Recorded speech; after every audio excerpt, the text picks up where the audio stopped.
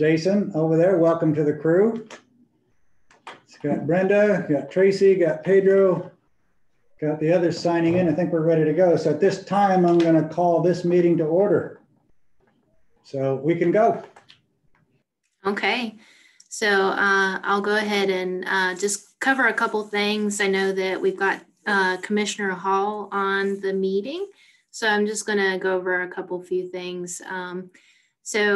This is a very interactive session, so feel free to jump in wherever you have a question or a comment, especially when we're in the presentation, because if you're raising your hand, we may not see you raising your hand, and so just feel free to jump in. But most importantly, we just want to make sure that the board members are able to participate fully in this meeting. So if you experience any technical difficulties, please feel free to text me and I can have us suspend the discussion if necessary. So next, we just need to call the roll call. Please indicate if you are present. Mayor Ronald Pappas. Present. Mayor Pro Tem Brenda McMillan. Present. Commissioner Jason Hall. Present. Commissioner Pedro Mori. Present. Commissioner Tracy Westlick. Present. And Commissioner Ann Simpson. Present. All right, all members are present. I'll turn it back over to you, Mayor. Very good, thank you, Melody. All right, this is the Board of Commissioners work session, virtual meeting, December 8th, 2020. We are in order, so I'm going to immediately turn it over to the business side, and we'll start off with Jeff and his team. So Jeff, the floor is yours. Thank you, Mayor, and good afternoon, everybody. Happy Tuesday. And we are continuing to roll through our land development code reviews. And today we're going to feature chapter 10 and chapter 12. We did have the very last bit of chapter 8 to go over. And if we have time, we'll finish that up. But I figured we could always wrap that into some other, the back end of some other discussion, but wanted to make sure that we had most of the time to discuss signs and historic preservation today. And so Madison Miller will be leading you through these discussions. And of course, I'll certainly chime in as needed with any questions and things like that, but wanted to give Madison the opportunity to shine today, as he is the primary author of both of these chapters. Blair is not with us today. He had a little something that he had to take care of today, but he hopefully will, if we get through these two chapters, then the next chapter we'll get to will be chapter 6, design standards, and that's one that Blair was the primary author of, and he would lead us through that one. So with that, I'll let Madison take us away and start us on chapter 10. Madison. Sure. Hey, Jeff. Yes. Here. Jeff, before we get going, I have a question, and I really kind of hate to step back, but it goes back to the trees. Back to the trees. Yep, we can go back to the trees. So the question I have, where it talks about maintenance and ownership, and I know that part of the planning that it would designate, like in developments, street trees and things like that, of what the requirements would be and where they'd be located on the plats. What happens if a resident or a tree was removed by a resident on their property that was supposed to be there? What type of action happens? We have the ability to require them to replace it, you know, if we know that situation does exist. I think in the code, and you're testing my knowledge of where that exact paragraph is, but if I'm remembering, we give them, I think it's up to 60 days once we discover, if we ever discover that is an issue, if there's something that's missing, either by, if it's failed in health, if it's died, something like that, or if they cut it down and we discover that, then we give them an appropriate amount of time to be able to rectify that issue. Just to be clear, if I was a homeowner and part of the final plat for my development said that I had to have a street tree on my property, and then whatever the reason, it was disease, damage, and I see it's right here, it's 8.12 paragraph D, that if it was, I guess, identified that it was supposed to be there per all the plats and everything like that, then we would, as the town, would go back and notice them to replace it? Yes. Okay. But opening that up a little bit more since we're on that. So Anne had mentioned that if it was part of her development improvement to get that, what about trees that are not part of a development? You know, on any given town street or anything like that, tree is there, homeowner wants to remove it. They can remove it. Okay, that's what I wanted to make clear. Thanks. You're welcome.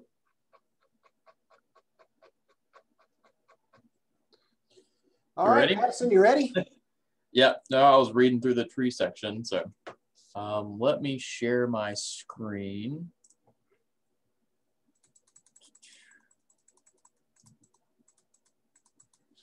Can you all see the chapter 10 signs? Yes. Okay. Is that a good size for everybody, or would you like it to be a little bit bigger?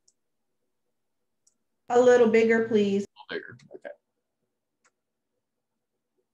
Better? Okay. All right, well, diving right into two signs. I had the pleasure of drafting the majority of this.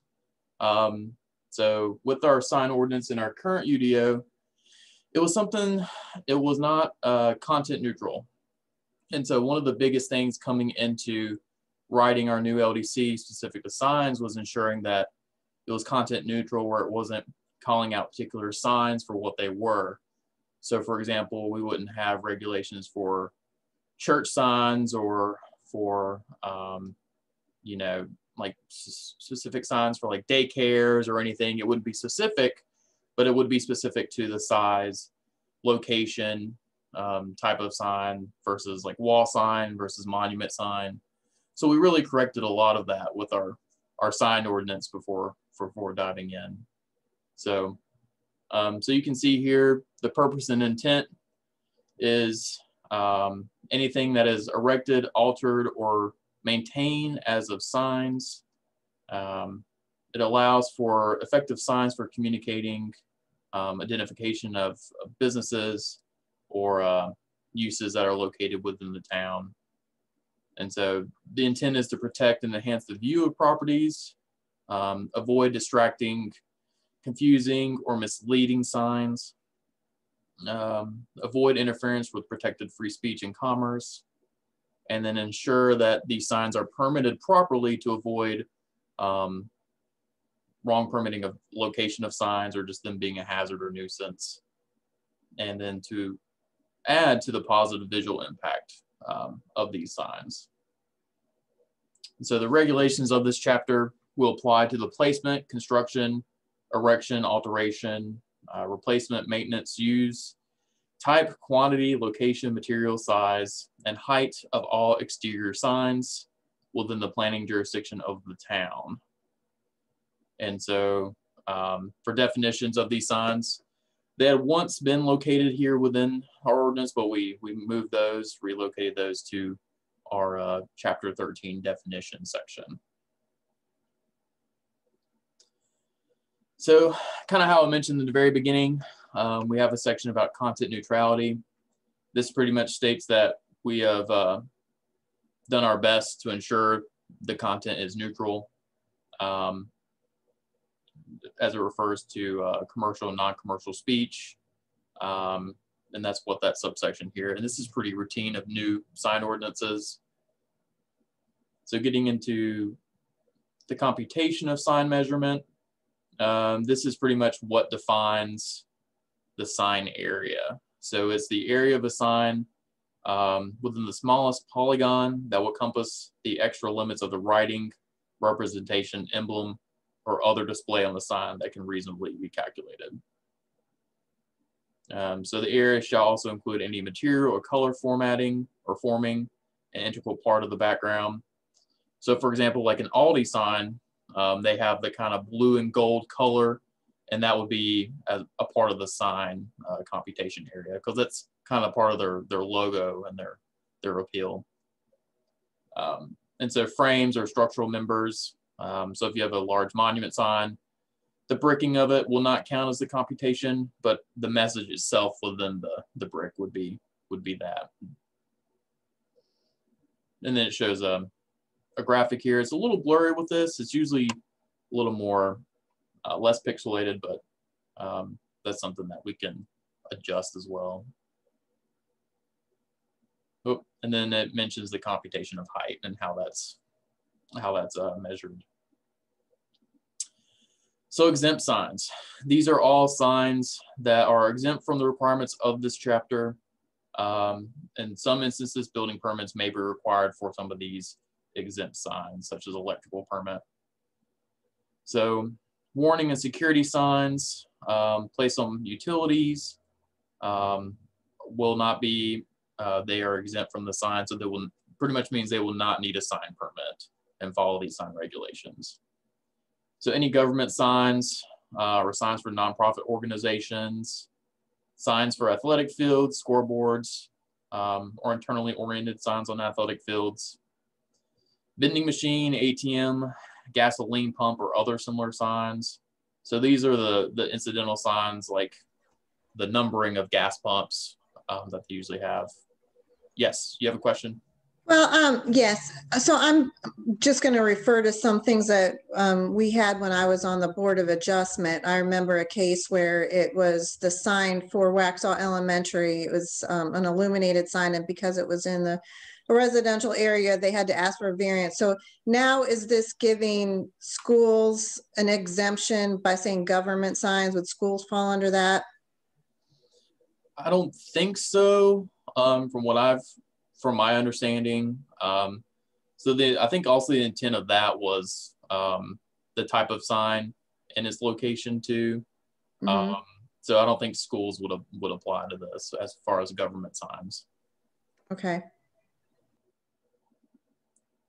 So now we have the portable A-frame signs. These are your common signs that you see at like a sandwich shop, where it shows like the daily specials of the day. Hey, Madison, can I jump in for a second just to clarify that a little bit? Sure. A little bit more. Tracy, it's specific to signs that are informational, directional, wayfinding type signs, things like that. Yeah. For a school sign there, I mean, that would be permitted like any other freestanding sign would. And if they can't meet the requirements of the ordinances determined by the zoning administrator, then that would be where they would have the option like they did before to get a variance. Okay. Thanks, Jeff. Jeff, and also, isn't some of that county property? For what instance?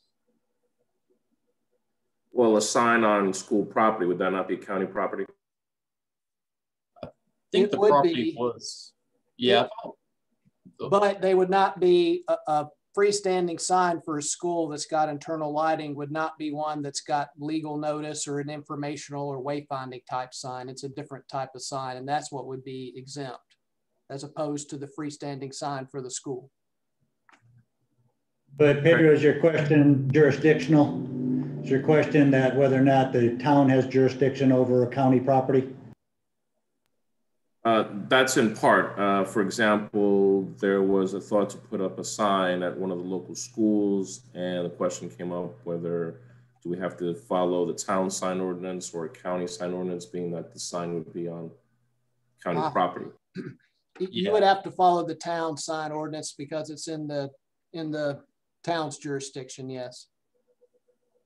Even though it's county property? Yes. Okay.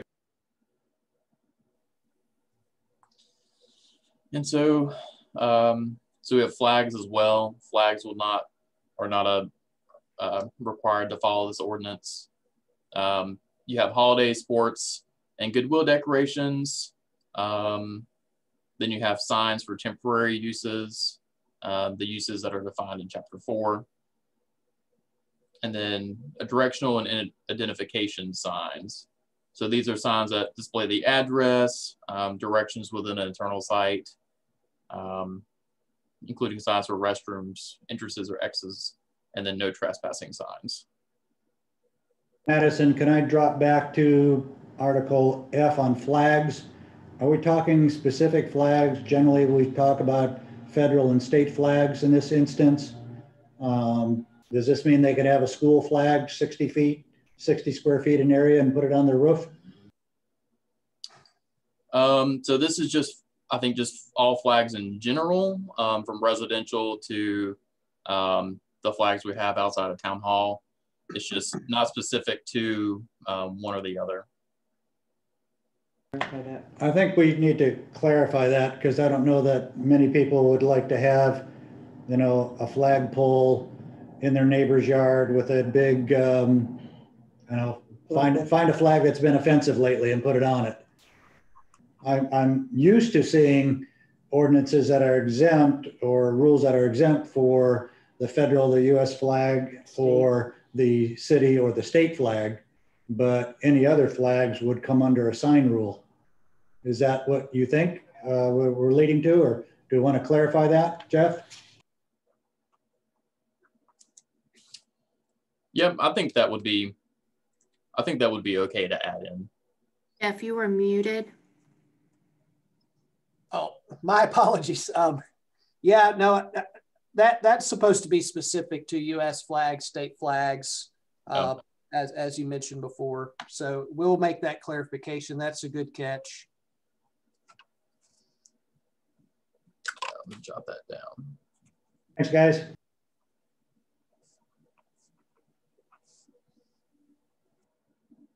Okay.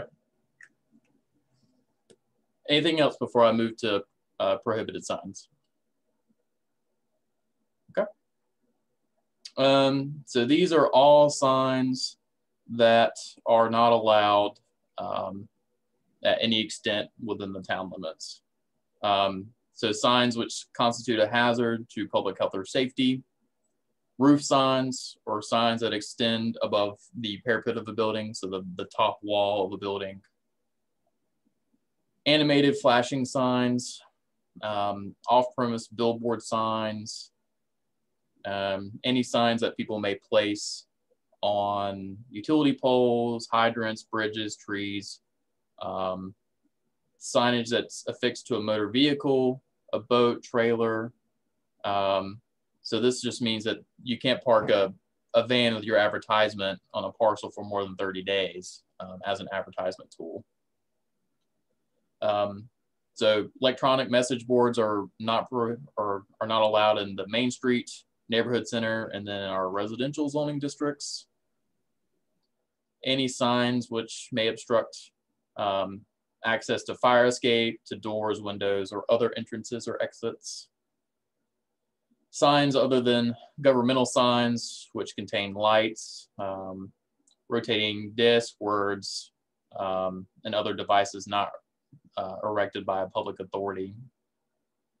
And then we get into even pennants, streamers, balloons. Hey, Madison? Yes. The question I have, and I have it here, is what about neon signs? As something that government could put up?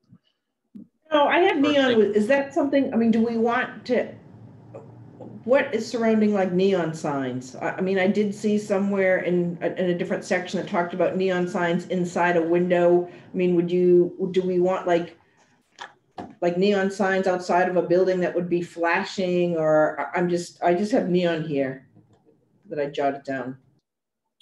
Yeah, I'm thinking of like a neon, if they have like an open or closed neon sign, or if they have like a sign that says like best burgers in town. I imagine that being on the interior would be okay. Well, should something be listed like no exterior neon, or I mean, I don't know. I just wanted to throw that out there and we can see what everyone else thinks. All I can think of right now as an example is sort of like the movie Cars when they're driving down into the city and you see all the flashing lights. And I mean, that's. Yeah, I mean, if everyone's comfortable with as far as adding neon signs. I don't know how, I guess as common as it is now to place neon signs on the exterior, but. Well, you've got the animation and the flashing covered is prohibited. So, you know, regardless of what type of sign it would be, you know, like animation could be anything from, you could think about the cowboy that's waving, you know, in Las Vegas, something like that, or any type of flashing sign, unless really the only type of signs that should flash would be the ones that are the informational highway type signs, like the one that we use, our police department uses sometimes, and Parks and Rec uses to notify the public of such things. But pretty much anything else now, I think it would be appropriate to place something in there, as Ann mentioned, and you only allow that within the windows for neon, and of course it again couldn't be animated or flashing. I think that would be appropriate.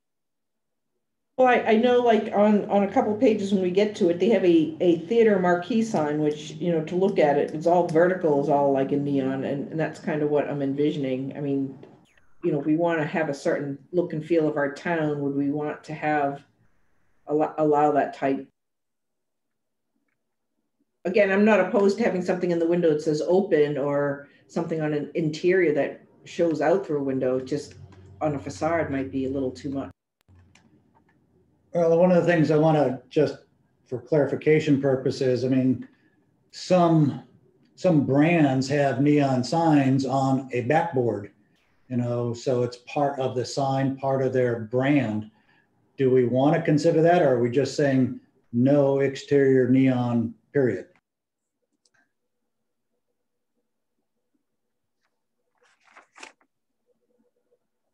Or went quiet. Yeah. I think at some point we're going to have to consider it on a case by case, no?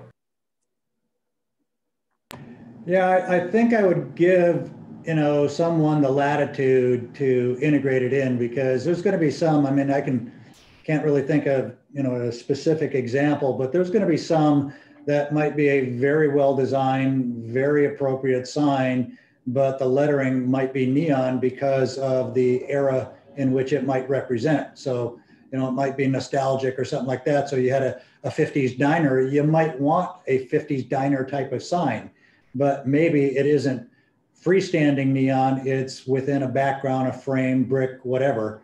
So I would say, to Pedro's point, on a case by case, or at least give the latitude by the zoning administrator at least to make a decision.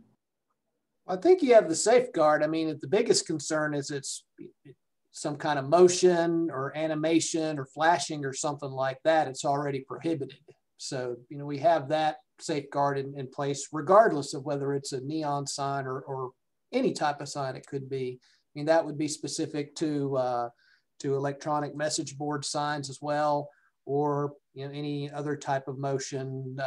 Well, like, you know, back in the 80s when I used to go eat at the Shoney's Big Boy restaurant, you know, and the guy had the big hamburger and he was, you know, moving in circles. So yeah, I mean, it restricts all those type of things as well. So, I mean, I was gonna say, I'm not necessarily opposed to neon. I just want to make sure that we have a certain look and feel, that we don't look like a Las Vegas if people wanted to come in with that style of sign.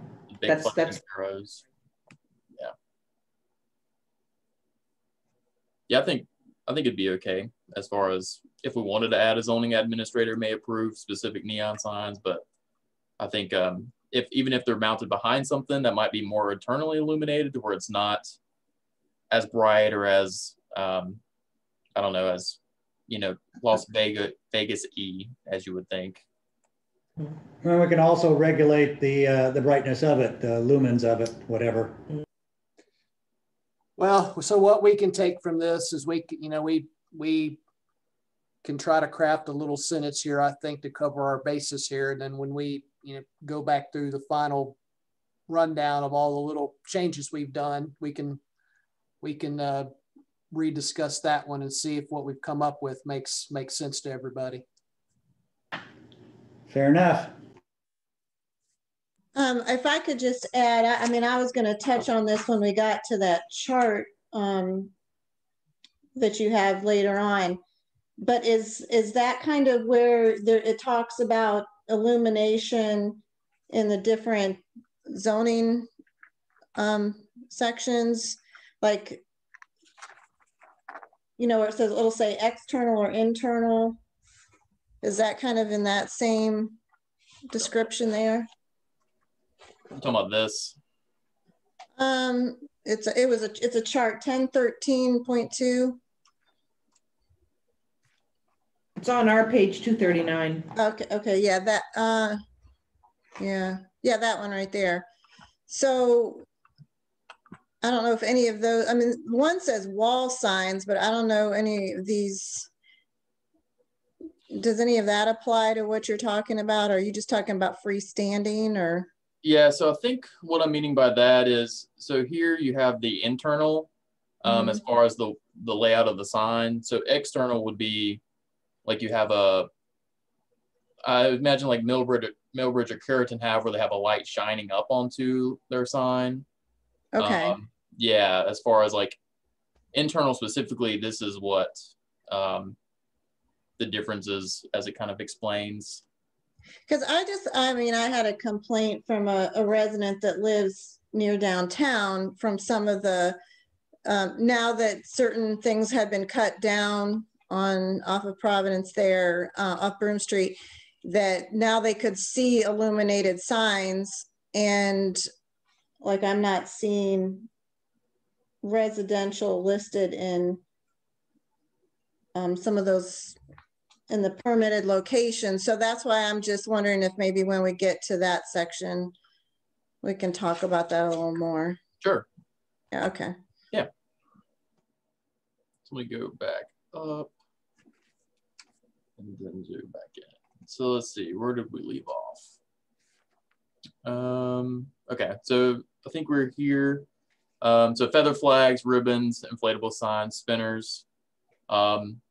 A lot of these, when a new business may open, they may place these out front, but we're kind of similar with our current ordinance. We're not allowing those. Do you have a question, Ann? I did. Where it says spinners, do you mean like one of those people who stand on the street spinning the signs? I imagine that's what that's meant to be, as far as like, because it's a way of advertising for signage. So yes. I think they mean pinwheels. Or are you talking like a windmill type sign that would blow with the wind and spin?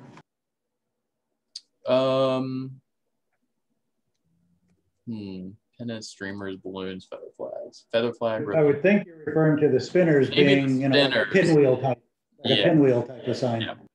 Those are pinwheel type signs that have some spinning features to it. So I'm sorry, I was double tasking here, looking back at the lighting section to kind of help with Tracy's questions when it comes up, but carry on, Madison. Yeah, we might want to just add in there and pinwheel spinners just to be more specific, because that can be kind of up to interpretation.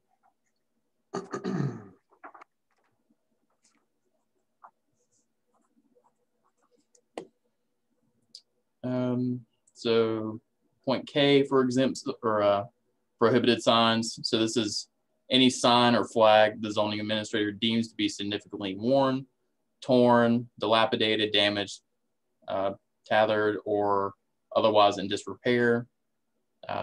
Signs displaying obscene, indecent, or immoral matter. Madison? Yes, Ann. My question was, and I know this sounds really crazy, immoral, and I just kind of wrote subjective. So what one person considers immoral, somebody may not. Do we need to expand upon that, or is there a generalized definition in the back? Yeah, I don't think we had defined immoral matter. We could just simply say signs displaying obscene or indecent matter, and just kind of leave out immoral, if that kind of covers it. I'm fine with that. It's just some people might consider things that, I mean, what I consider immoral, you may not, or vice versa. That's just that term. No, that's another great catch. That's another thing that we can just make a slight change to. The morals of the zoning administrator may be different, right?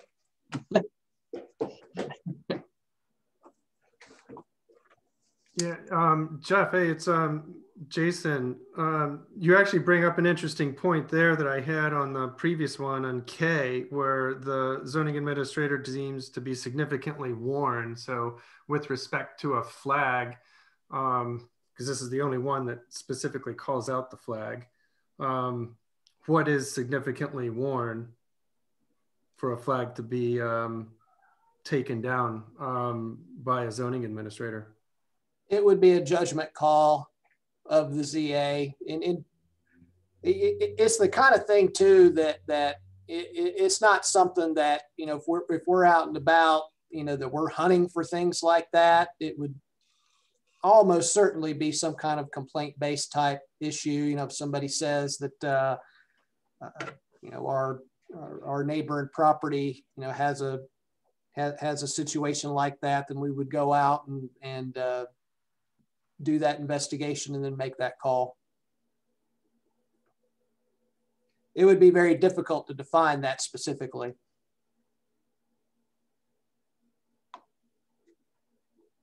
Great, thanks.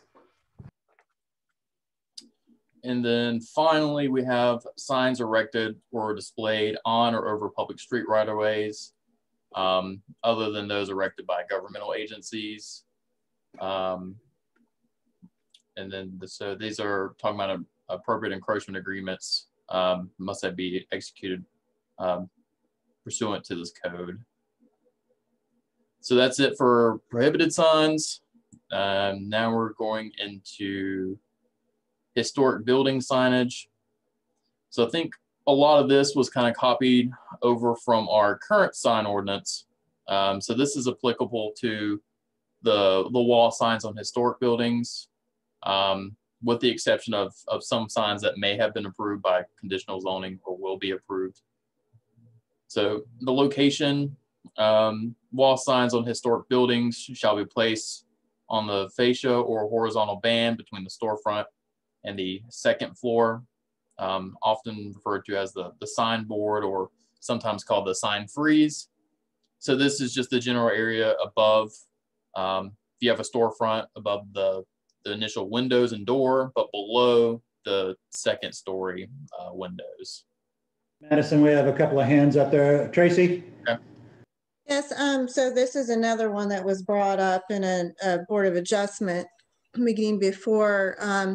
And just to clarify, so when it talks about the signboard, is that part that we have on the historic buildings where like one says hardware on it? I can't remember what there's another word too on one of them, but we were counting that area. Is that the area they're saying to put the sign in? Like you would actually be covering up that historic lettering on the building, or are you talking about above that? So if I'm gathering that correctly, so if you like a older historic building, some may have like the painted across. Right. So I think that's typically where they're talking about as far as the location. I don't know what was the particular case with the Board of Adjustment? I think it was the real estate one there on the corner had put the sign on the wrong place on the building. And then the reasoning I think was because they didn't think they should cover up the lettering that was painted on there. And I remember it had to be, they had to move the sign and change the size because of that.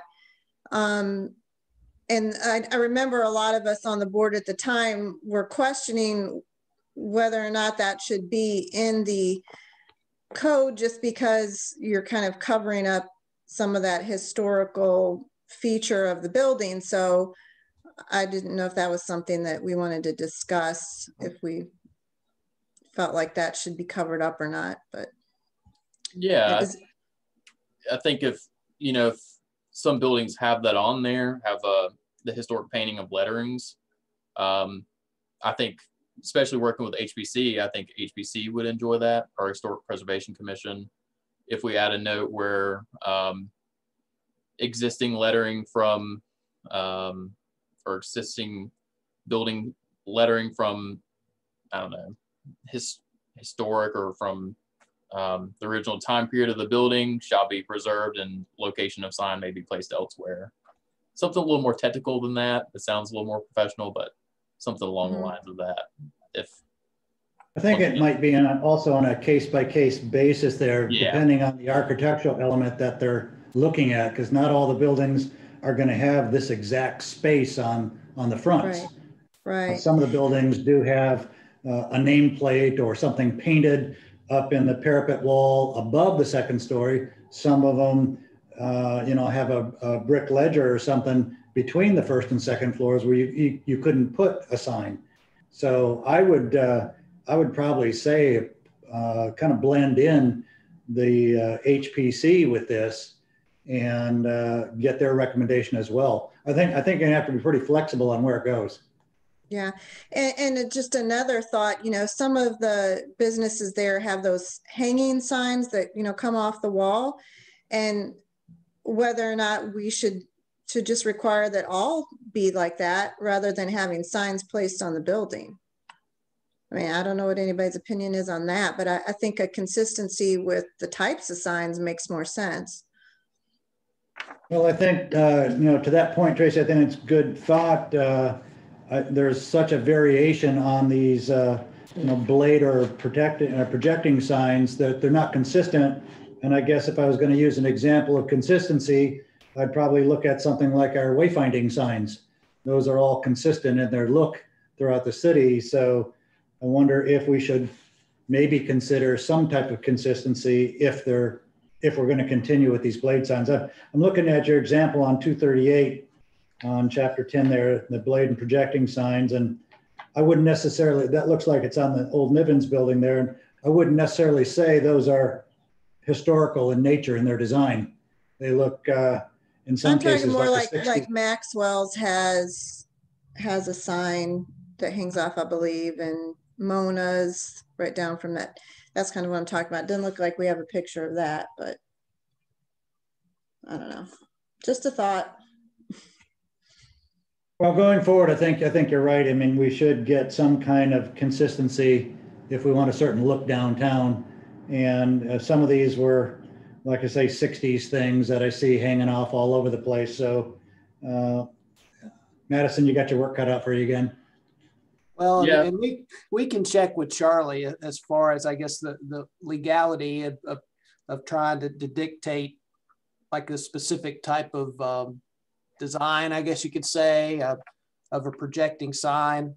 Because, you want to allow projecting signs town-wide, and you wouldn't want to have the same consistency downtown necessarily that others would need to have in other locations. But I mean, it is a good thought process to see if that could be an option in the downtown area. And we could look into that specifically, and we can look into that option as to not having any additional signs on the wall other than what might already be there historically, as we talked about with some old lettering or things like that. I think we can look into all those options, or at least at the minimum, like we talked about, if we do still allow them on the wall, I think you do work with them to not to avoid any situations where you have some existing lettering that you'd want to keep because of the historical nature of it. So you give that discretion to the zoning administrator. So, I think that's probably the way to go at a minimum. And then, we can look at the other options as far as maybe having some kind of consistent projecting sign look through the downtown area. And what I just as further that thought a little bit, mainly what I was more looking at is the arms that come out of there. The signs may be brand related, the sign itself, but how it's attached to the building is what I was looking more to try to manage that. Okay, well, I got you. Yeah, we can do that. And Jeff, just to kind of piggyback on that too, since I think the areas that we're talking about really is like Main Street area, can we just confine some of that to the Main Street district? Because it's really just within kind of that section of town, I think, where those lettering is over it's on South Main Street. So, I mean, could we just kind of put that that caveat just for the zoning district into the Main Street area? I think you can, specifically for the Main Street district. That would make sense. And then it would add more flexibility in other areas of town depending on what gets done, because we want to preserve that history and that look and feel of our downtown. That was basically where I was talking about, because we were looking at because we're in the section of historical building. So that's what I was talking about, was just that Main Street. Me too. All right, we can do that. Yeah, good dialogue. Thank you. Something else that I kind of, when we started going here and we talked about historic building signage, what about if there's a mural on the sign? Like I think the Belk building, doesn't they have the Belk sign on the logo? Or, you know, maybe someday there was an old Coca-Cola sign on the side of a building. What about, does that, any of that get addressed in here? So or if they wanted to like restore something to that?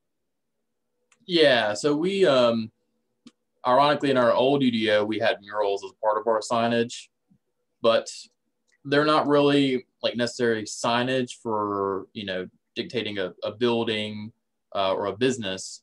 But we do cover murals or public art in chapter 6.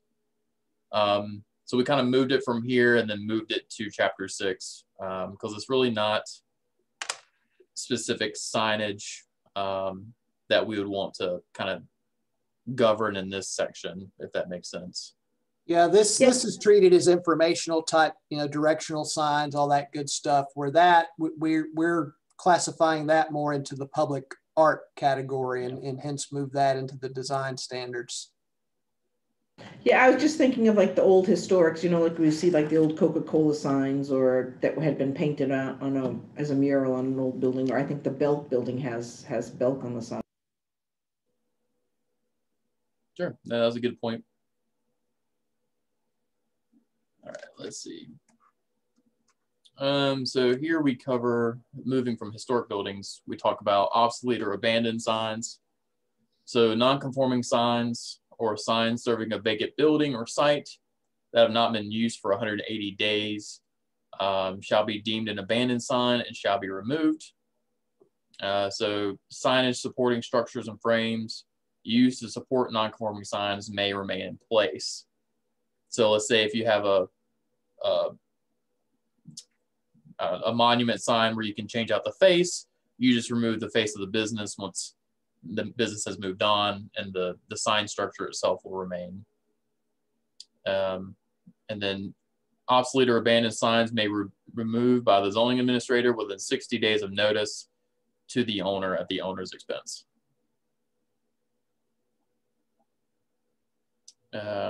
Non-conforming signs, as we kind of mentioned above, this will be governed in our chapter 11, nonconformities. So something that we added here, the master signage plan. So a master signage plan shall be submitted to the town for developments containing one principal structure with over 10,000 square feet or any multi-tenant development. So this is where they will coordinate the styles and colors. Same type of material may be used for attached and freestanding signs. All types of attached and freestanding signs shall produce a unified theme and meet all area and height requirements. A master signage plan will be required to include the following guidelines. So before I get into the guidelines, I guess the best example of this would be kind of downtown where the Pelicans is and the new skate shop. They have a master signage plan to where each new tenant gets a matching, I believe it's a black and gold signage where it's conforming and designed throughout the whole building. Madison? Yes. I know here it says with a principal structure of over 10,000 square feet. What about if it's like, as an example, where the new Bojangles is, and that's like a whole area in there? Wouldn't that one have a certain identity, look or feel, or even look at Prescott? I mean, I know here this is related to a building or a structure, but what about a certain plot of land? Certain plot of land. I think that could be done as well, as long as the applicants are comfortable with following that, or the developer is okay enforcing that, as far as styles and colors. So I think that's something that could be done as far as either conditional district rezoning where, you know, like the Bojangles and the Aldi and all that stuff, they have a matching sign plan. We can reword that, Ann. I think that's a good thought, you know, to have, well, for in that case, Carrington Square, you know, they do have some unifying themes there, particularly on their freestanding sign, and then some of their other usage of signs. But then they do still, to a certain extent, maintain their own ability to have their own style and logos and theming that they have. But I think there's some room there to add some kind of consistency there for a singular development there that may not necessarily be just multi-tenant, but could be multi-building. We can and that's kind of the point that I want to get. So if you have just like Carrington Square, I mean, I'd like each individual, I know they have to be branded in their logo and things like that, but to have some sort of uniformity where we're requiring it here to make sure it conforms to some higher standard.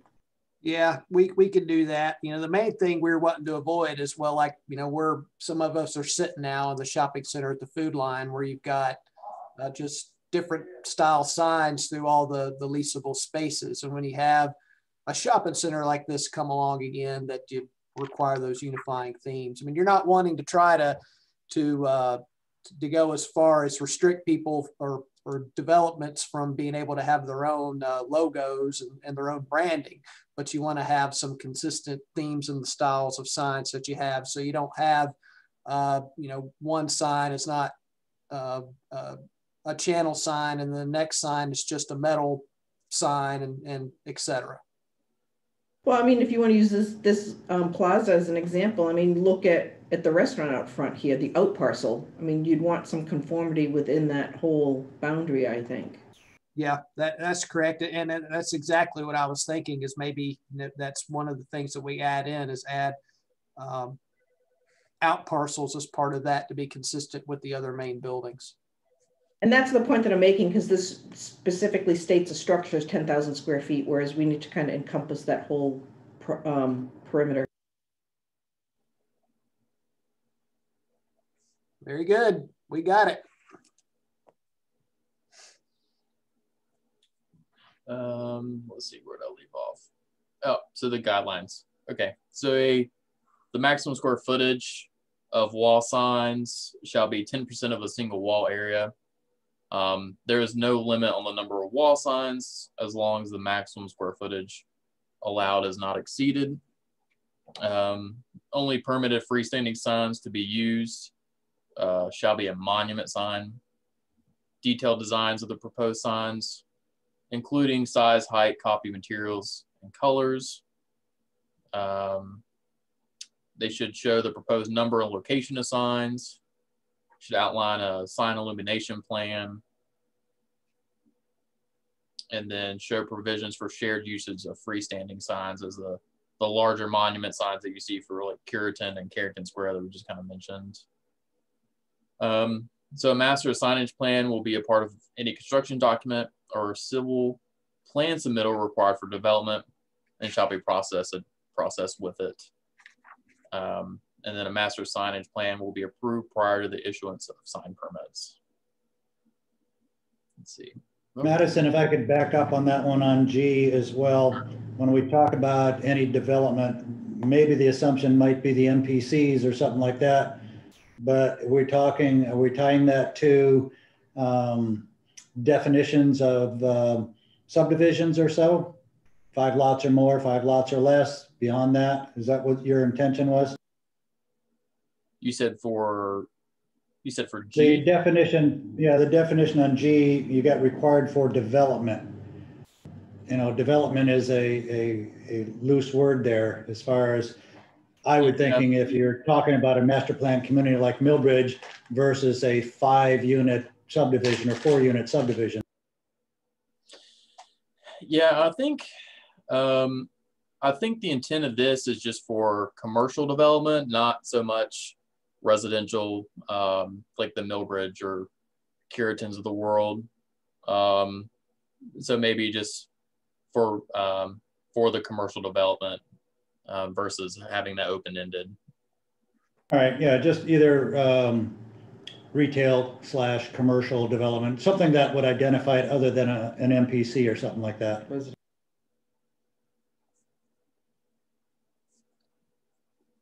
You can make that clarification that it's for non-residential plans.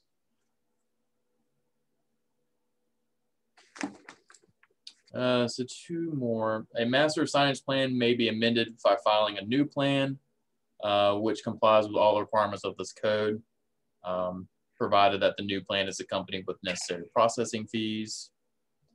And then after the approval of a master signage plan, no sign will be erected, fixed, placed, painted, or otherwise established except in conformance with the plan.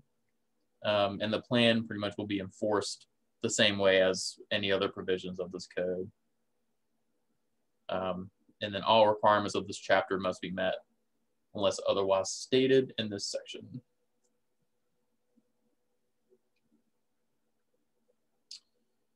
So sign permit required, unless exempt in the section earlier, all signs will require a sign permit in conformance with this code.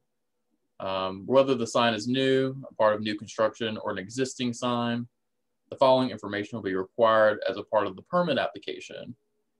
So they will need to describe the new sign, including the drawing, showing the size, height, and the site location. Existing signs must meet these requirements. For any reason, the sign is to be changed or altered. So normal copy changes and routine maintenance matters are exempt from this requirement. So just general maintenance is okay and would not require any additional permits. And then some signs may require building and electrical permits as determined by the building inspections department, as many signs do.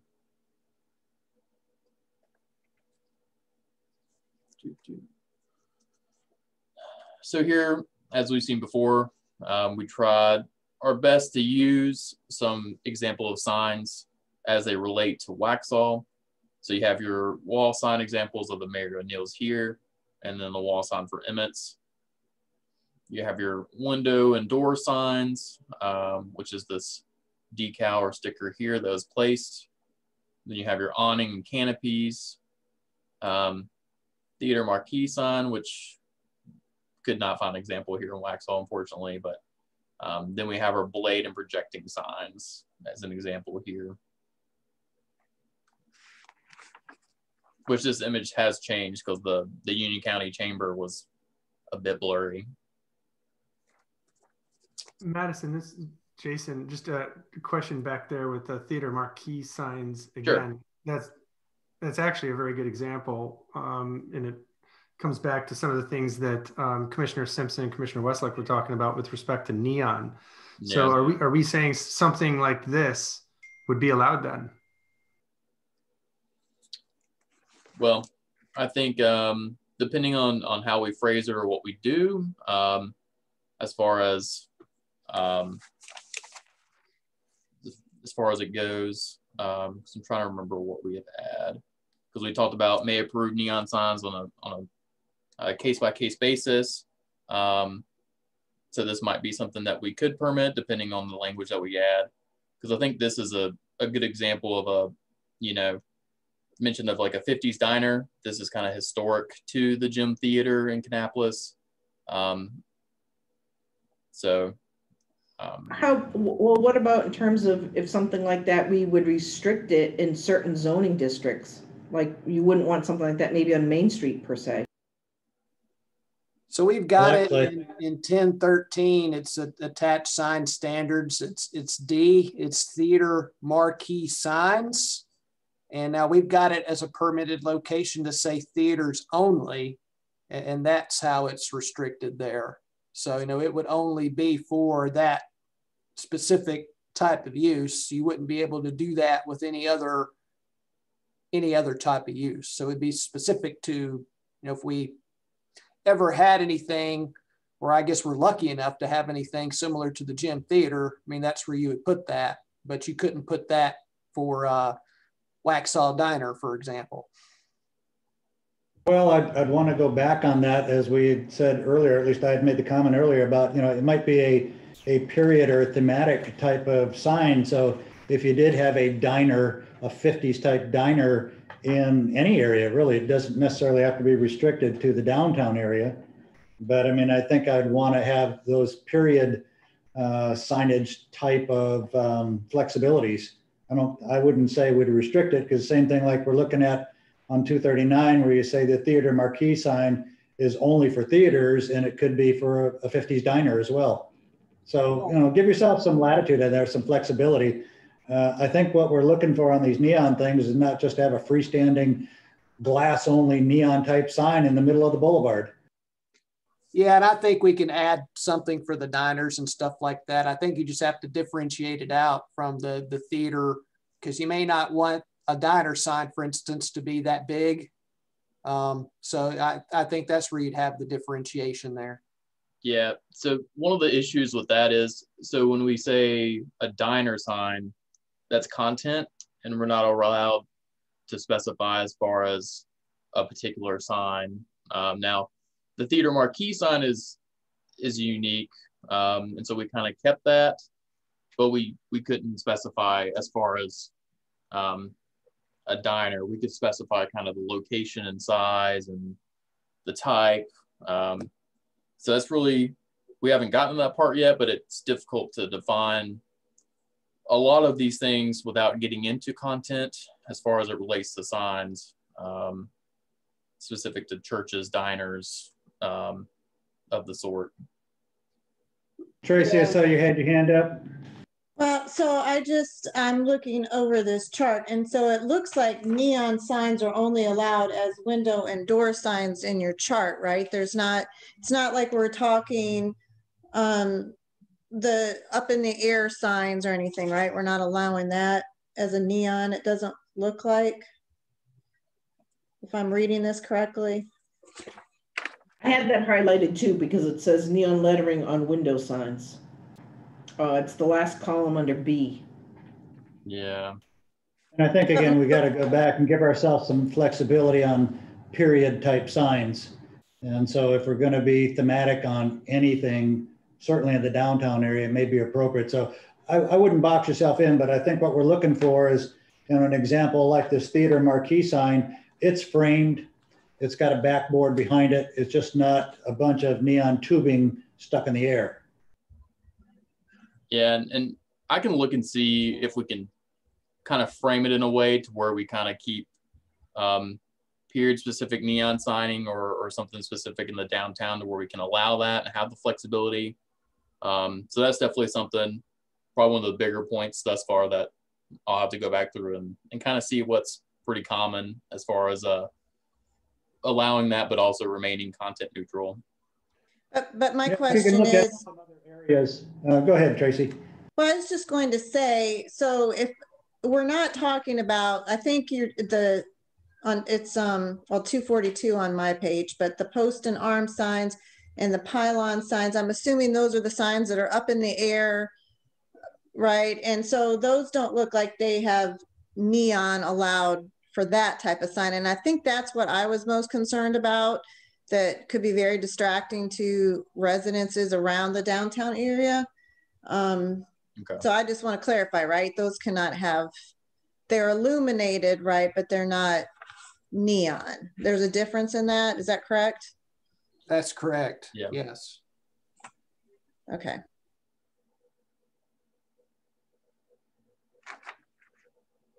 No, but that is a good point about the neon. That is a great point to bring up. So I guess this would be considered the heart of the sign ordinance. So this is what regulates the size, the height, as far as number, and then additional standards as it pertains to specifically attached signs here. So we gave the examples on the page before.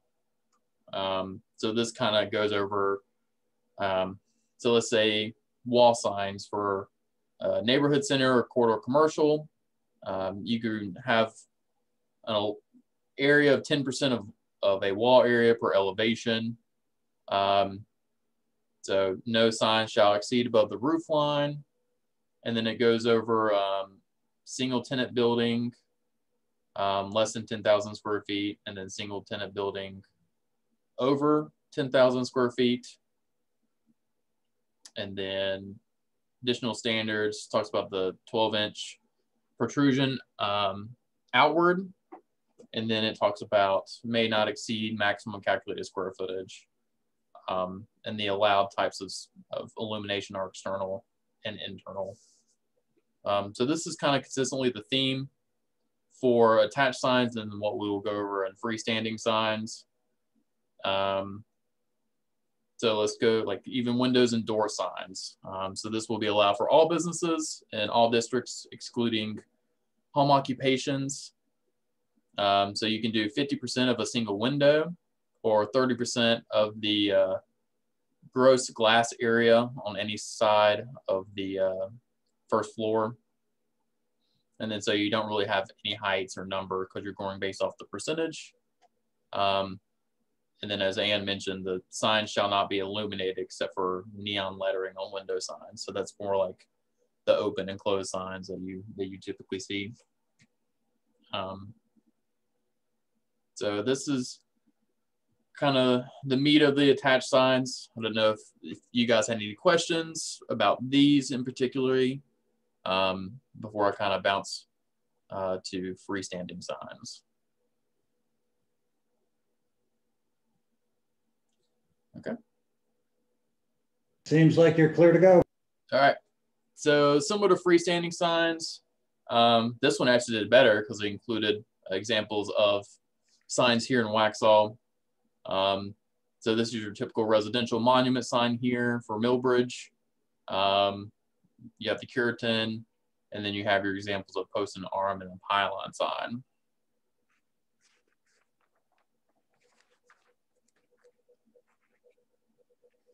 So it's kind of similar format. So we broke it out into residential monument signs versus non-residential. So for residential, in all places where a person could live, which are R1, R3, R4, our neighborhood center and employment center, you have a maximum sign area of 32 square feet. And so this is just specific to the message itself. So for Millbridge, the sign area will be where it says Millbridge, has a little bridge, and then the kind of the coloring of it, which kind of contribute to the sign area. So that would be 32 square feet. The maximum height will be 6 feet. And so 6 feet is for now seeing it is specific to the size of the monument sign. So from the ground to the top of the sign could be 6 feet. So you could have 2 signs per major entrance. And then here goes over some additional standards like 5 foot minimum setback, 10 feet minimum setback. No sign shall be located in any required buffer yard or within 20 feet of any right-of-way intersection. You can't have a ground-mounted sign within 50 feet of another sign. And then when located on the same parcel, there should be a 200 feet separation distance. So the intent of this is to make sure that in any chance, there's not signs back to back to back. And then illumination types are listed here as the 2.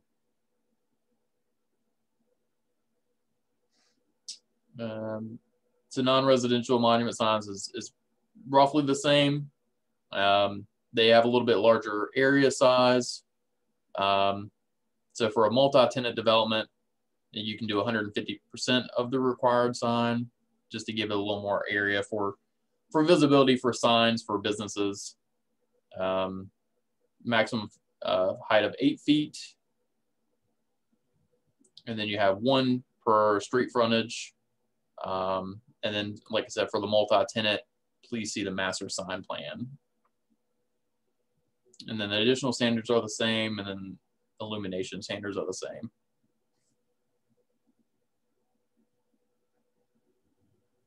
And then here it's the same for post and arm signs and pylon signs. So I guess before moving on to temporary signs, are there any questions for this? No? All right. So temporary signs, this is where we really see the content neutrality of it, where we're not giving names to specific signs. So for any temporary signage for our R1, R3, and R4 zoning districts, they will follow the standards below. So such signs shall not exceed 6 square feet in area. You can have 2 per street frontage, shall not be located within the street right of way or site distance. We don't require any maximum duration. And then temporary signs shall not be illuminated. And temporary signage serving on a lot shall not be required to obtain a temporary administrative permit.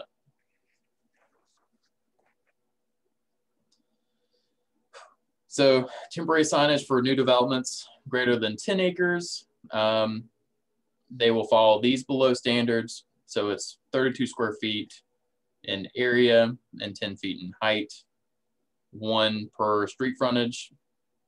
Very similar, not located within a street right of way or site distance triangle. Such signs shall only be allowed during the time such construction or development is actually in progress in accordance with a valid building permit or when lot is for sale. And then temporary signage serving on new developments greater than 10 acres will require a temporary sign permit. So a lot of these were kind of similar in our UDO, but we changed them over in a language to make sure that it's not talking about content. And just a little bit of quick history on that, you know, for the content neutrality. The reason behind that is there was a federal Supreme Court case had to do with the city in Arizona, and the findings of that case is what has caused pretty much the entire country to have to shift over to make sure that their ordinances are content neutral, just to make sure they're within the precedent of that law or that determination. Jeff? Yes. Would temporary signage be like the for sale signs that you see that are all over the place? Yes. Yes. Yep. So the temporary signage here that are 6 square feet are your,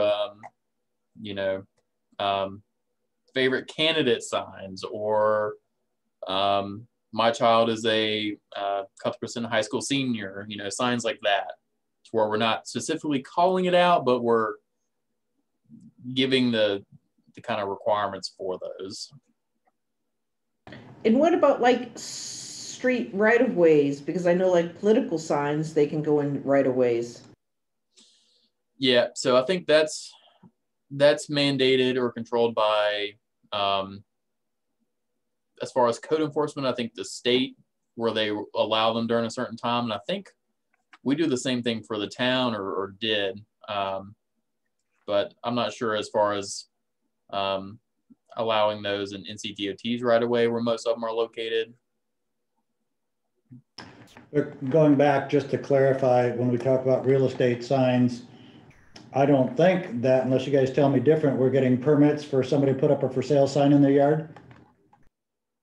No. And that's what I want to be clear on.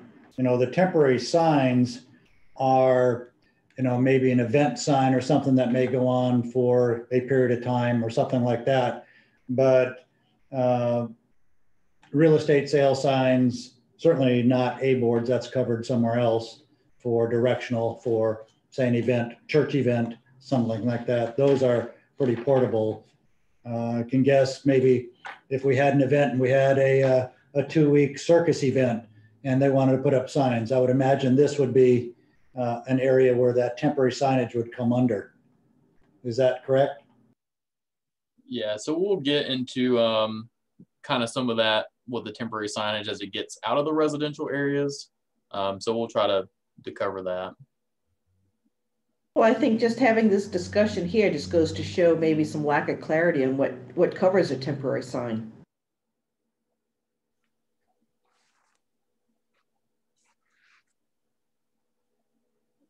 Okay, so temporary signage for neighborhood center, Main Street, town center, corridor commercial, and employment center.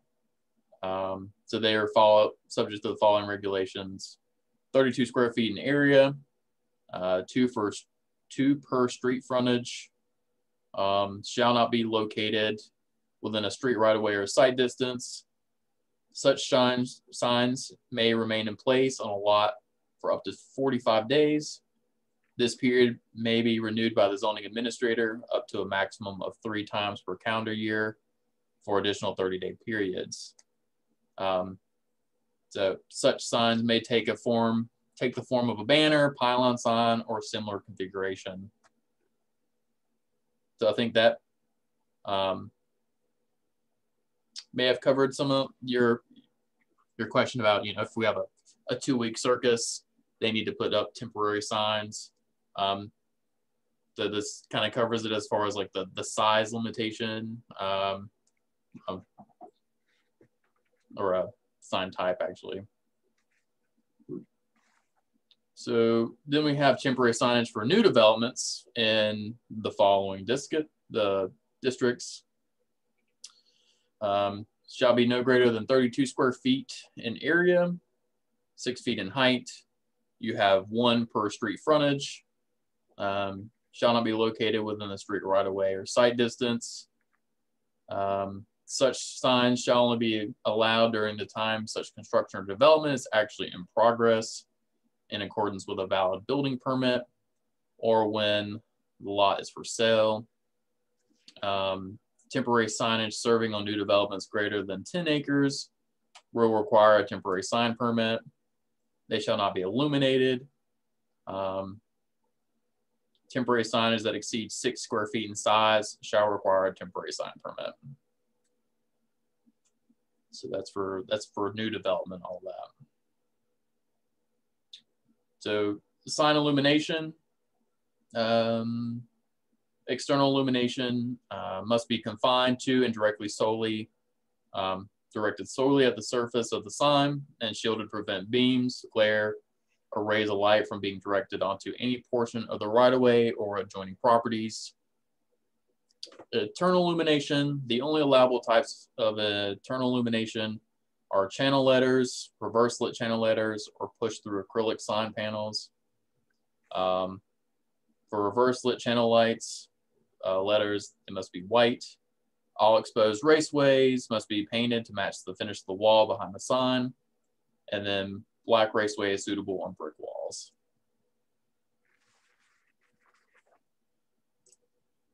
And here is actually an image that we use from our UDO, and it talks about those in a little more detail as far as internally illuminated. Channel letter is probably one of the more most popular. And then you can see here internally illuminated cabinet signs. These are the big signs that just illuminate pretty much all the sign. So those are prohibited in all zoning districts just because of the amount of illumination that these signs produce.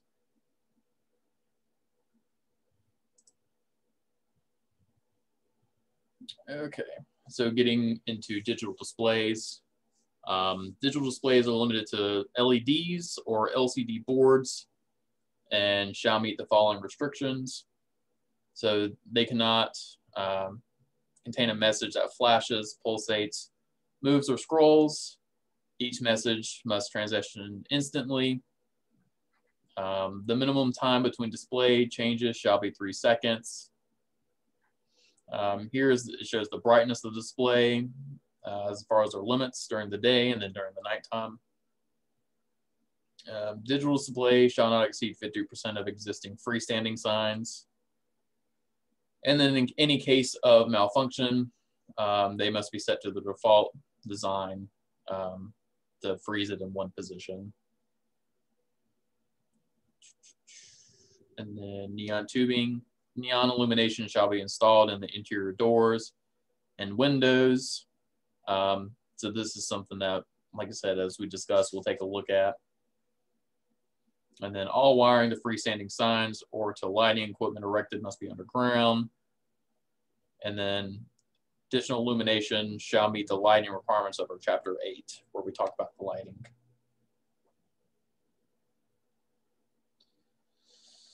Section 10 is the administration. Except for signs expressly exempt, no sign may be constructed without an administrative permit. Any person proposing to erect any sign must submit a permit to the administrator, must show the plans as far as the light plan, the way it's going to look. If the work associated with a permit is not completed within 6 months, the permit will lapse. And then finally, maintenance. All signs, including exempt, shall be maintained to a satisfactory state of repair. So this just talks about maintaining the signs to keep that aesthetic of the town. I think that's it for signs. I can definitely get where your voice starts to hurt a little bit, Jeff. Madison. Yes. After or in maintenance, and I don't know if there should be a section added afterwards. So it says shall be maintained. Who determines if it's not being maintained? Well, I know we have some definitions here. Who determines that? And then if it's not maintained, then what? Is there going to be fines? Is there going to be fees? Is there some sort of hearing? What's the process if it's not being maintained? What's next? Sure. So I think we could add something, maybe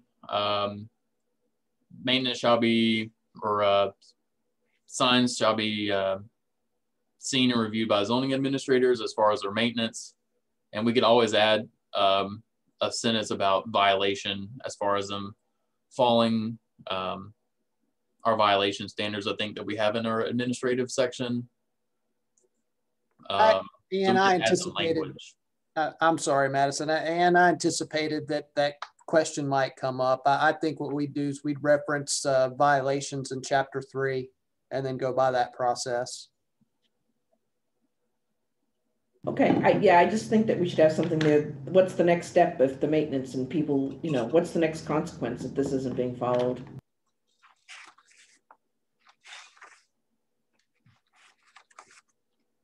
Maybe it needs to be 10.18 violations and then refer to chapter, whatever. Yeah, I think that's exactly what we would do. And just to give you some context to what the process would be, somebody calls in a complaint or we notice something, go out and inspect it, determine if it's a violation.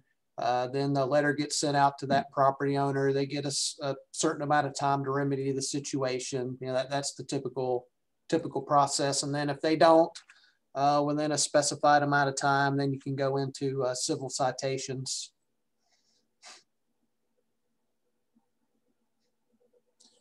So is there any further discussion for signs before I move on to historic preservation?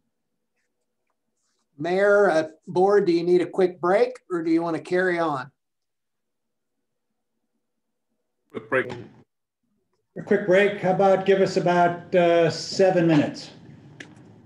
Okay, very good. Thank you. Thanks, everyone.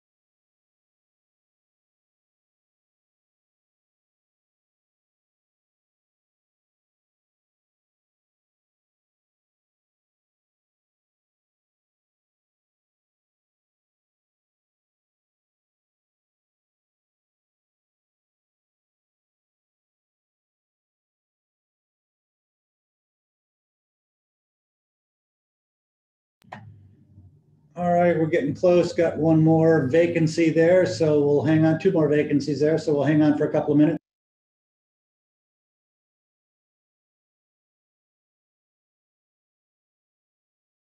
All right, looks like we're all back in, so continue on.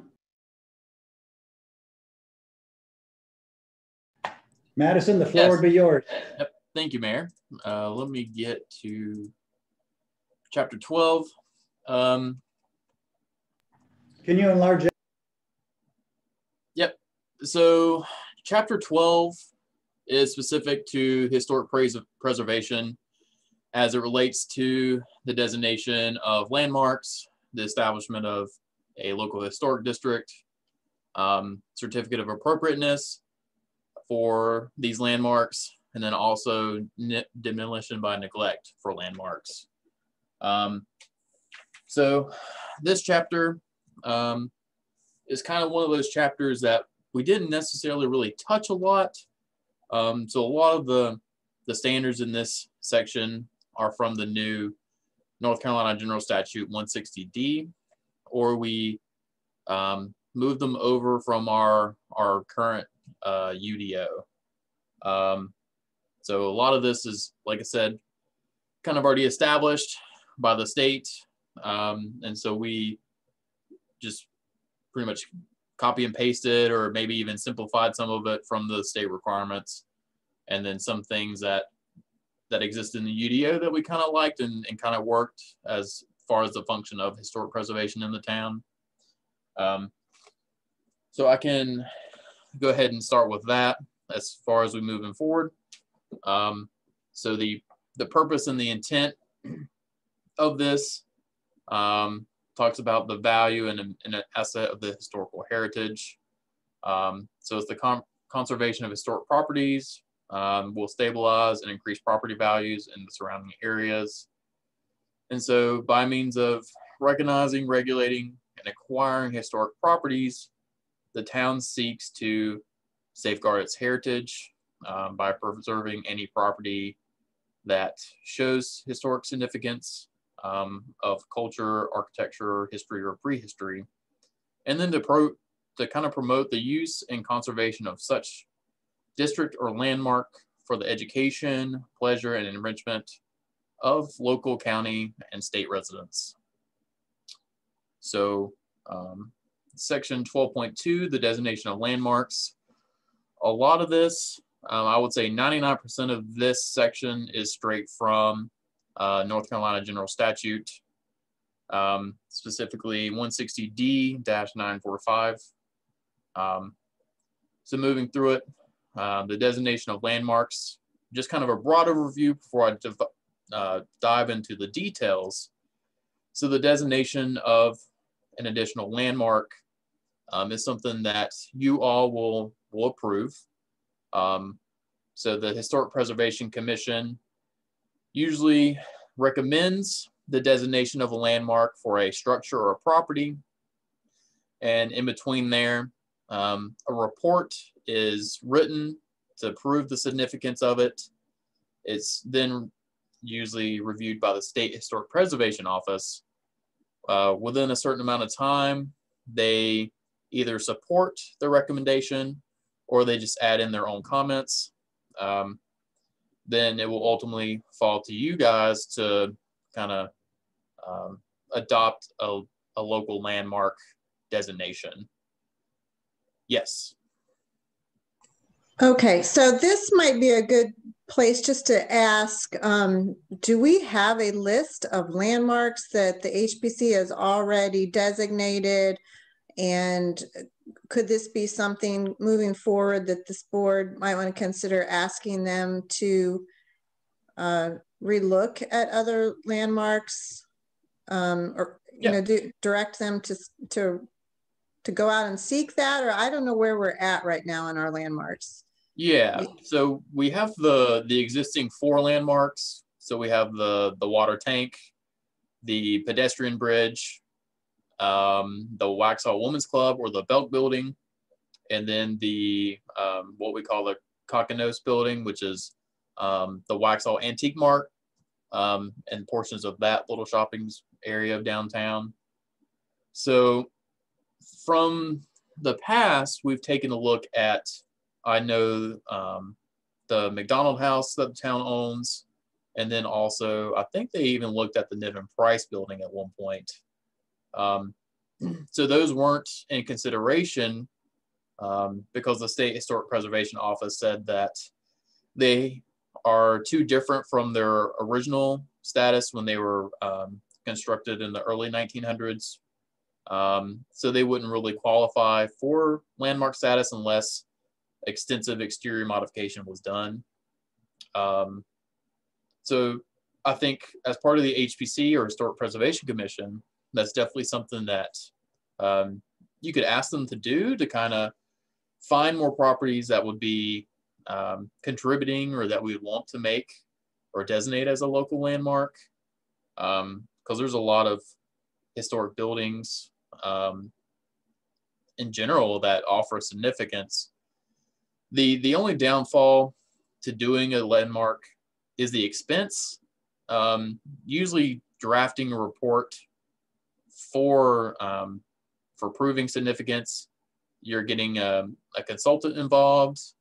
And so usually a private property owner isn't willing to do that, but you know, it's something that is always open for discussion as far as kind of pointing out those properties or structures that could be deemed as a landmark. Okay, well, it's just something that I'd like to suggest to the board while we're discussing this, something that we talked about when we discussed zonings as far as protecting historic property. Maybe at a future meeting, we should discuss whether or not we want to direct the HPC to look into further landmarks that we could designate to give an option for us to protect some of the properties. Yeah, just following up on what you're saying, is instead of just directing them to look at certain properties, would it be best to then just ask them for a report of what they have done thus far, what they are up to, what they themselves are looking into, and get an idea of where they are? And then if we have suggestions moving forward, move forward with that.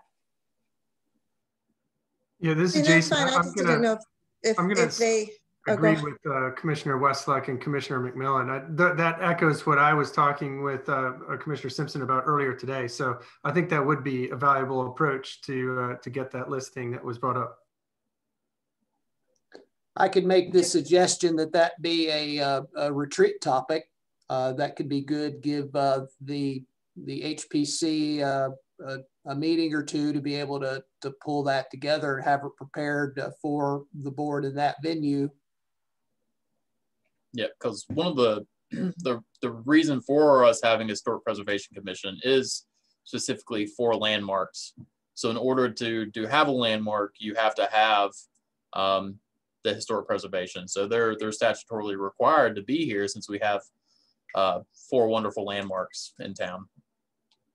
Just to add this, and per our current UDO and the historic preservation, which is chapter 19, it does state that every year the HPC should be sending us a report by March 1st. So I actually spoke with Jeff earlier and requested that. So hopefully we can get the last 5 years of reports that per the UDO they're supposed to be giving us to the board, so we can see kind of what their activity and what they've been up to. And I think the retreat is also a good idea if we can have some information by then as well. Yeah, and let me just back that up a little bit as well. Just one of the, as I see it in B, certainly all of the elements have to be met. And one of the more important ones, that we can do all the directing and surveying and all this stuff, but without the cooperation of the property owner, it doesn't happen. Is that correct, Madison? That is correct, yes. And is that a statutory requirement?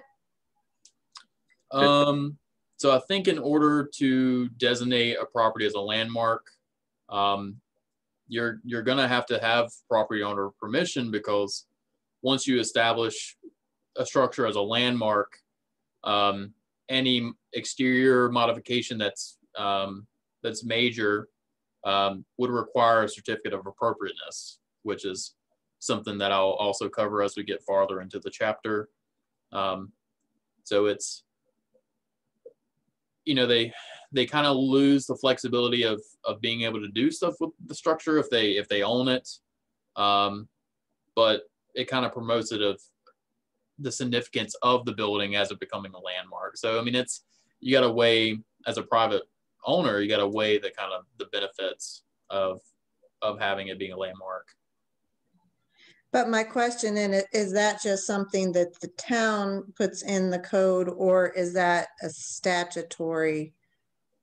state law as far as the property owner agreeing to that? I think section it's D, state statute. It's state statute. I It haven't is seen state statute. The property owner has to consent. That's correct. Sorry, I was trying to talk when I was on mute again. I apologize, but it's state law. Just a question here, Madison. Do you know if the old hotel next to Sonoma Salon is a landmark? Because I know there's a plaque in the street. So is that considered a landmark? it is not. So when back in the 1990s, when we established our National Historic District, the State Historic Preservation Office did a survey of kind of all the properties within like a downtown area. So the way that the district was established was dependent on the amount of contributing historic structures. So likely it's probably a plaque that says something like, this property is located on the National Registry of Historic Places.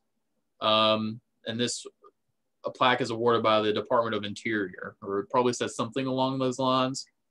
So it is not a landmark. So there's a difference between a landmark and a property that's on the National Registry of Historic Places. So the National Registry, go ahead. I was going to say, so if it's a landmark, so this section would not have anything to do with anything on the National Historic Registry, just with us being able to designate something a landmark within our municipality? Yes, yep. So most of the requirements in here, as far as certificate of appropriateness and demolition by neglect, are only pertaining to landmarks. So the 4 landmarks we have, I call it the COA, the certificate of appropriateness, and the demolition that's pretty much the biggest portion of this section.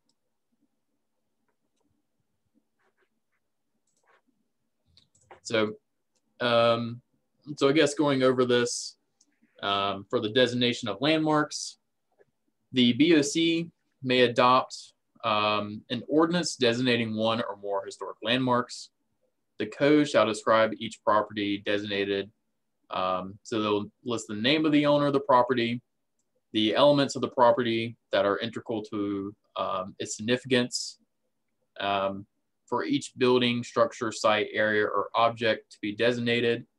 The ordinance shall require that the waiting period set forth in this section be observed prior to its demolition. For each designated landmark, the ordinance may also provide for a suitable sign on the property indicating that the property has been so designated. And then it lists, you know, if owner consents to sign, may be placed on property, if not, near the right of way.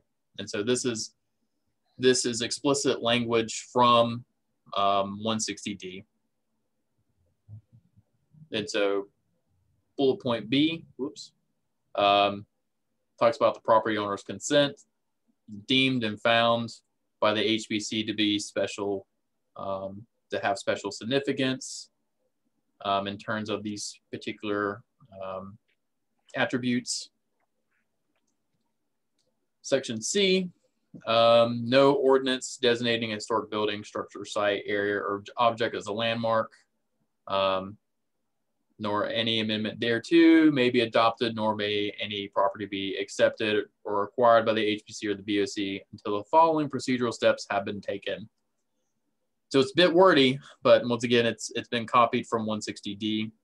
Now I will preface that before we go over this, from our Unified Development Ordinance, it had included bullet points 3, 4, 5. So at one point when they drafted the UDO, they had added this language. So as I propose now, after a quick talk with Jeff, we think we're going to strike bullet points 3, 4, and 5 as far as it pertains to the ordinance. So starting with number 1, the HBC shall prepare and adopt rules of procedures and adopt standards consistent with state law of this chapter for altering, restoring, moving, or demolishing properties designated as landmarks. So this is our Waxhaw historic design guidelines that we have. So this is the document that we're talking about here. So this is the document we use when they do a facade improvement grant. This is what helps guide, you know, if someone's replacing their vinyl windows to ensure that they're wood, they're appropriate to the time, and all of those are similar to that. So number 2, the HPC or property owner shall make or cause to make an investigation and report on the pretty much the significance of the building. So this is the report that I had mentioned that the property owner will take upon himself to get a consultant to submit to the state office and then to submit to you guys to review. So this talks about the specific parameters of the report, and then mentions that it shall be submitted to the North Carolina Department of Cultural Resources, which is the State Historic Preservation Office. Madison? Yes. I did make a suggestion to Blair, and I'll just pass this along here, is that since this involves a process, it'd be really nice to put a graphic like we did in the zoning, like the zoning step process, some sort of graphic that depicts how this process goes out visually. Yeah, for sure. I think this chapter is a lot of text, so even having a graphic will help break up some of that text as far as someone wanting to read it. So I think that could very easily be done. And Blair's already updated chapter 5 based on that same comment, and you'll see the end product you know, a little bit down the line. It looks really good. So we can. Yeah, and I think I was going to say there's another part in this chapter 2 with another process, and I think if they can do a graphic there. Okay. So bullet points 3 and 4 and 5. I'm not necessarily going to go over because we're going to remove those from the ordinance because it makes more sense as well. So now number 6 will become the new number 3. And so this says that the State Historic Preservation Officer will be given an opportunity to review and comment on the report. Any comments shall be provided within writing. And so it gives the State Historic Preservation Office 30 days upon receipt with the department to provide feedback. So the new number 4 will be the HPC and BOC shall hold a joint public hearing or separate public hearings on the proposed ordinance of designation. So reasonable notice shall be given. All meetings shall be open per the open meeting law. So the new number 5 will be the following the joint public hearing or separate public hearings, the BOC may adopt the ordinance of designation as proposed with any amendments deemed necessary, or you may even reject the proposed ordinance. So once the adoption of the ordinance has taken place, the owners and occupants of the landmark shall be given a written notification. One copy shall be filed with the HBC, and then the other with the Union County Register of Deeds. So each designated landmark shall be indexed according to the name of the owner of the property. A second copy of the ordinance shall be filed with the town clerk and be available for public inspection. And then a third copy will be given to code enforcement officer. So then upon adoption of the ordinance, shall be the duty of the HPC to give notice to the county tax supervisor. And once again, straight from 160D. And so that's it for local landmark or landmark designation. So Madison, Yeah. with the Union County Register of Deeds, basically what they do is they, I would take the ordinance to be recorded, but they wouldn't actually be keeping Okay. a copy of it. So essentially we could just do 2 copies. I don't know if you want to adjust that or not. Yeah, I mean, we could simplify it. I mean, make it easier. Thanks, Melody. You're welcome. So I'll actually make it for that. I have a couple of other things here, and I'm not sure where this may go before we get into the next section here of districts.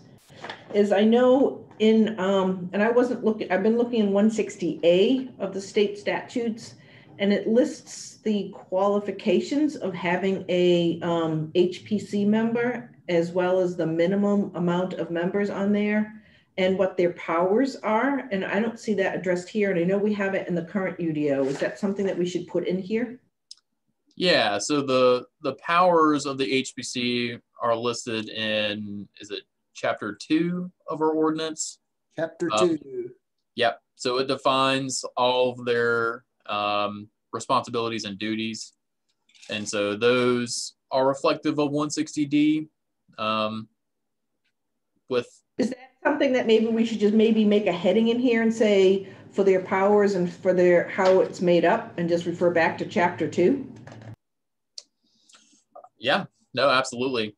That'd be very easy to do. We could add it at the very beginning before the designation of landmarks. Yeah, we can add a short little thing there.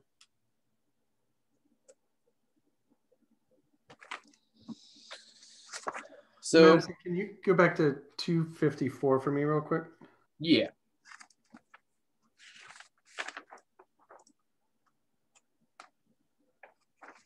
Is this 254? Whoop. This page? Okay, yeah, no, I was just checking on in item B, 12.2B to make sure, because in mine it refers to it as the commission, but I see you've updated it to HPC, so that's good. Yeah.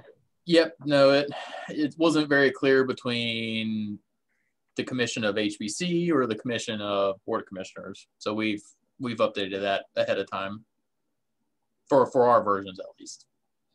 Yeah, and just for a little context on that, we go through this stuff before we go live, and we say, oh, okay, you know, what do we think they're going to have questions on? And then we catch those things, and we've gone ahead and updated as many of those things as we can. So that we caught that. We're like, oh, okay, I think that's going to be confusing to have just listed the commission there. And so we differentiated out, you know, HPC, BOC. Yeah, no, I agree. I actually read this 3 times in order to catch on to that. So it's good that that's updated.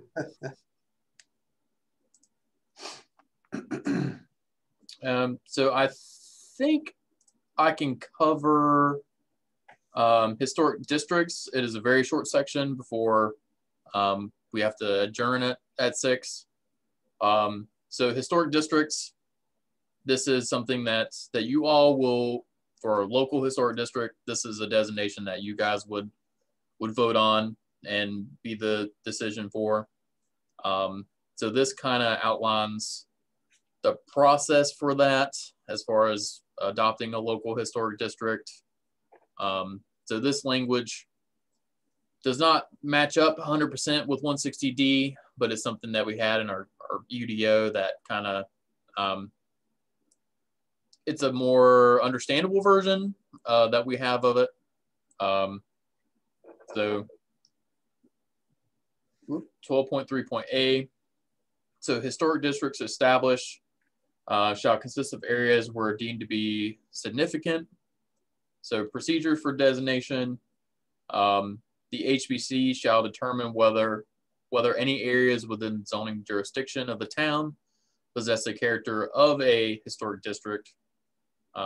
If the HBC makes a determination, it shall cause to be made an investigation report describing the significance of the building, structures, features, sites, or surroundings included within that proposed district.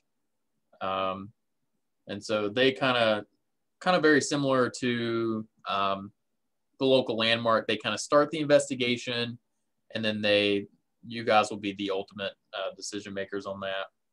Madison? Yes. So on this, under B, it says the commission or the HPC shall determine. And in the old, in our current UDO and in the 160 statute, it says the HPC will investigate and recommend. I mean, when we use shall determine, to me, that sounds like they are the sole decision maker. And I just want to make sure we have checks and balances in there. And, you know, shall determine, is that the last authoritative piece of that? Whereas if they're investigating and recommend, then yeah. I think that language just needs to be adjusted. Sure. So we could do the commission shall recommend, or investigate and recommend is how the current statute is written. Okay. As you follow Can I just ask why was it changed from the current UDO to the way that it is written here in the LDC? As to why it changed, or why we added it back? Why you made the wording changed that Commissioner Simpson just referenced. Why was that wording changed from the investigation to shall recommend? So what I did, I think I had just deleted that original sentence and then started with the second sentence. So I can very easily just add in the investigation and recommendation by Historic Preservation Commission, because it was like a half sentence. I mean, it wasn't very clear or establishing anything, but I could add that sentence back in and have it be more clear. Yeah, I mean, it's pretty clear in the later part of that section that the BOC has the final authority, but I think that it's fine to move back to the beginning of it and make sure that we make it clear that they are the recommendation body as well. I think that's fine. Well, we're just making it consistent with what's already there and what's law. Yep. So bullet point 2, so this is very similar to landmark designation, where the report will be sent to the State Historic Preservation Office. They have 30 days to kind of offer feedback on the report. And then, so it says in 160D that, well, let's see, the HBC shall make a copy of the report available.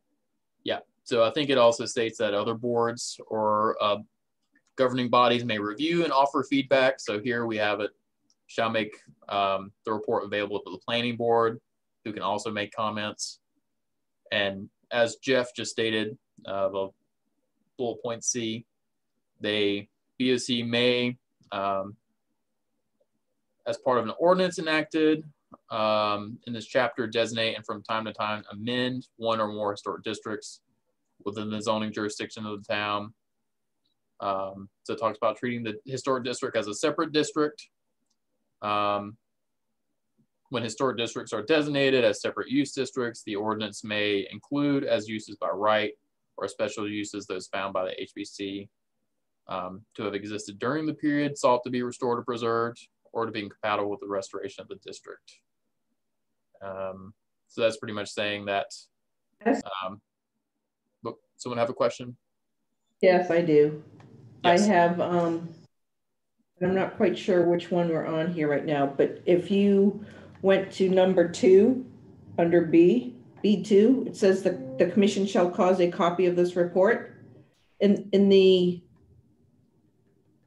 the current UDO, it kind of starts off, it would be reviewed by the Department of Cultural Resources,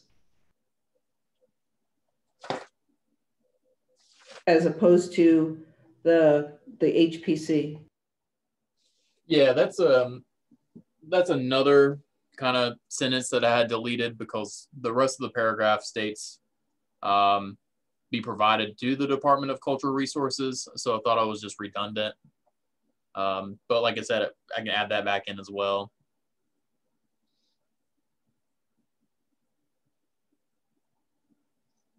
And then proposed changes to the boundaries of the designated historic district must comply with the requirements of this chapter. So like I said, it's more of a user-friendly chapter versus what it states explicitly in 160D, but this outlines kind of the procedure for a local historic district. So I think if we have any further questions. I just want to make it clear, though, that there's no change in the process as to what we've currently always had. Right, and let me ask a question to see if there were any changes between the two. When we're looking at C in this historic district section, would not that have the same? The Board of Commissioners would have the same weight as section or paragraph 8 in the section before it. It doesn't seem to flow from what happens after these first steps, and then it just says the Board of Commissioners may, as a part of an ordinance, enact. Wouldn't you want to say in there, you know, you want to lead in that making sure that the approval process went all the way through, so the Board of Commissioners would then have the requirement to approve or deny bringing in this district? Yeah, we can make those two consistent. That's a good suggestion.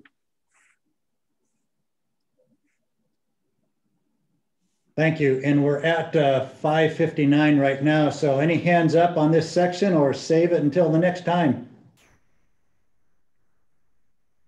So, Brenda, I can't tell whether your hand's going up or you're just moving around. No, it was going up, but I'll save it until the next time. Write it down. Do you have I a question? did.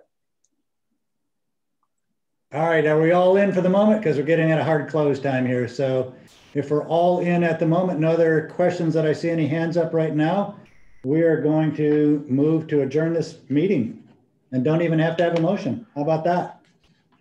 So we'll see you on the next screen. Thanks, everybody. Bye, everybody.